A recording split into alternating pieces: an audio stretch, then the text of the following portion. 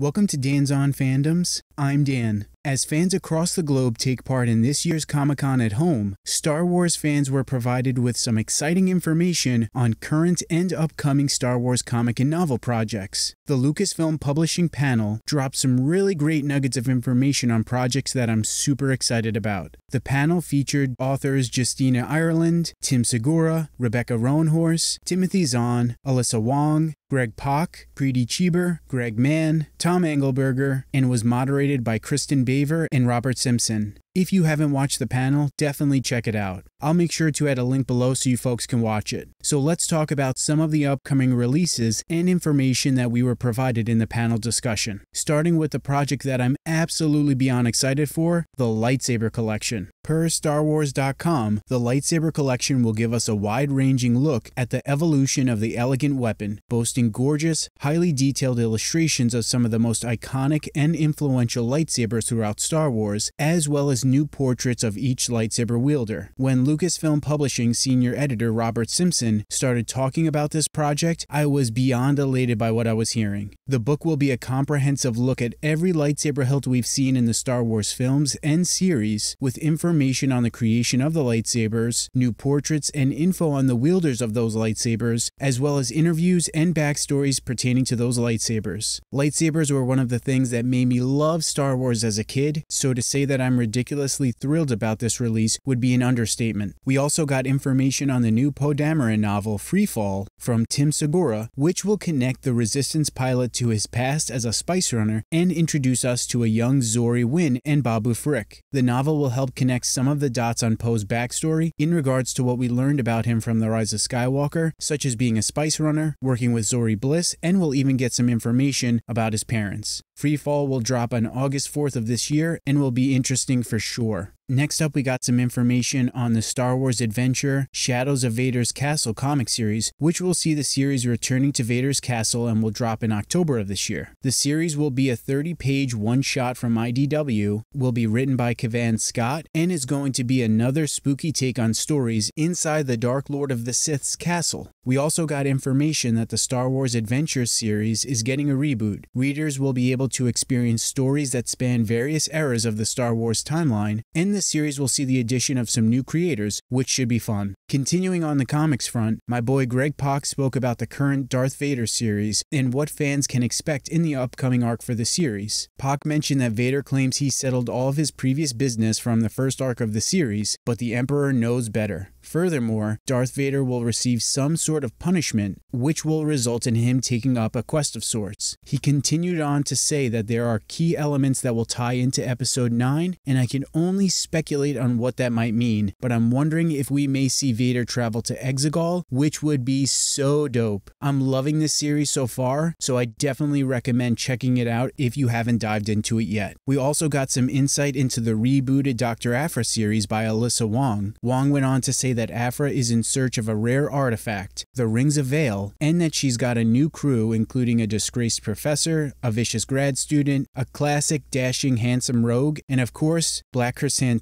I love the Dr. Aphra series, and she's such an awesome character, so I'm looking forward to this a bunch. We also learned that the art of Star Wars Galaxy Edge by Amy Ratcliffe will be released next spring on April 27, 2021. As the title suggests, the book will provide an inside look at the art and innovations that led to the creation of Galaxy's Edge. The next two releases I'm extremely excited for. First up, let's talk about The Empire Strikes Back from a Certain Point of View. I loved From a Certain Point of View, so I was extremely excited when the announcement was made that we're getting a follow-up to that book for Empire Strikes Back. We got to hear from Tom Engelberger, who mentioned that he'll again be providing insight into the Wills, the beings responsible for the recording of galactic events that make up Star Wars, and their point of view of the events that transpired during The Empire Strikes Back, which sounds like it'll be a fun short story. The book will feature 40 stories by 40 authors reimagining the classic sequel through the eyes of a litany of background characters. I can't wait for this book. We are also going to be getting another anthology series, The Clone Wars, Stories of Light and Dark. This book of short stories is going to be a retelling of some of the more memorable episode arcs of the Clone Wars animated series. Tom Engelberger and Rebecca Roanhorse both briefly discuss their contributions. Rebecca's story is about Maul and when he was found on Lotho Minor by his brother Savage Opress. It takes a look at Maul's mind and his obsession with revenge on Obi-Wan Kenobi after all those years of isolation. Tom's story revolves around the legendary bounty hunter Cad Bane when he unknowingly teams up with an undercover Obi-Wan to kidnap Palpatine, and we'll get his point of view on that event. I'm so excited to read this book and can't wait to find out what other arcs we'll be reading about.